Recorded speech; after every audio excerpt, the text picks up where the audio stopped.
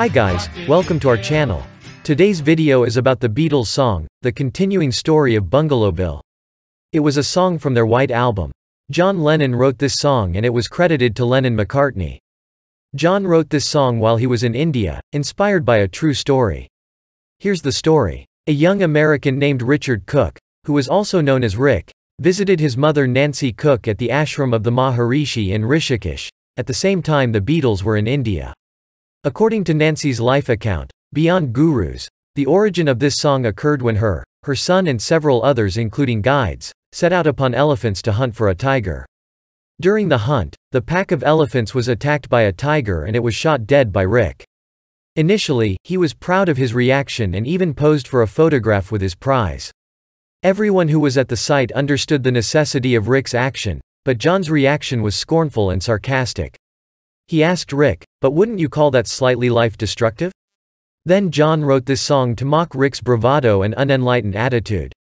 John told his version of this story in an interview with Playboy in 1980.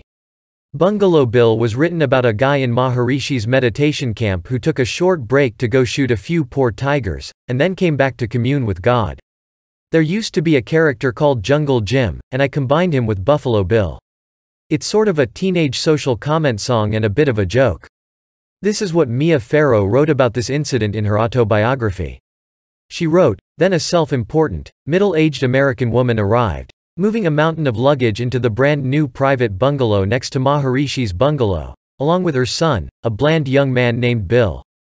People fled this newcomer, and no one was sorry when she left the ashram after a short time to go tiger hunting, unaware that their presence had inspired a new Beatles song, Bungalow Bill. This is rather a childish and upbeat song.